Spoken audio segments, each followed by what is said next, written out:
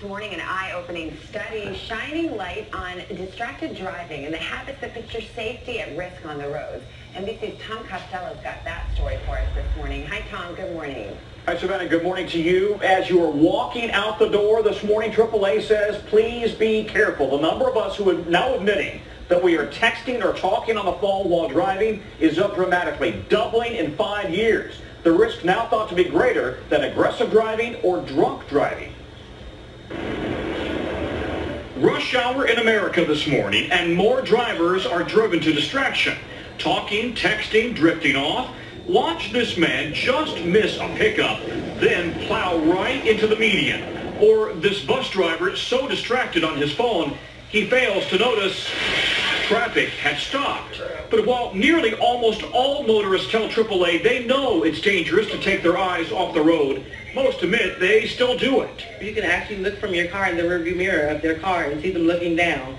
They're probably texting, eating, only God knows. There's always an urge to kind of reach down and check your device. Well, actually, Dad doesn't do what Mom does.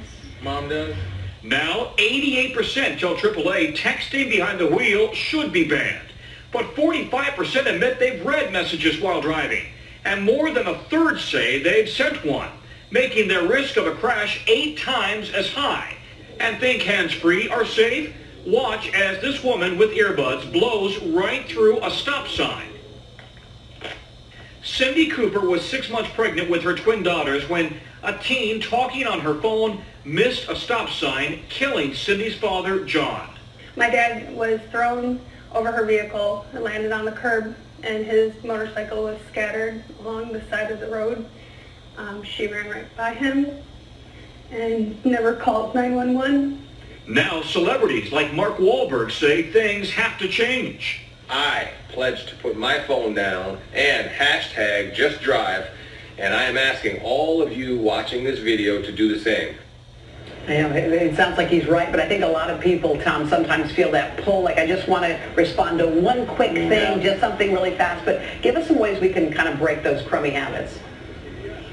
Yeah, a couple of things. First of all, the recommendation is that you should put your phone out of reach. Put it in the back seat, put it in the glove compartment, whatever it takes. If you need your phone for GPS, program the GPS before you ever leave so that you're not tempted to go do it while you're driving.